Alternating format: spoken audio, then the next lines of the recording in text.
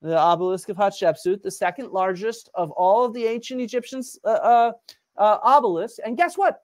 There's a depiction of this in the mortuary temple of Hatshepsut, right? Here it is, a giant barge that was constructed. Here is the obelisk right here. It is clearly depicted how the Egyptians solved the problem of moving a stone of 343 tons. They were able to do this using Bronze Age technology, and they showed us in their art that they did this, in addition to the fact that we know they did this because these obelisks and other large stones have moved from a quarry to their location where they were constructed.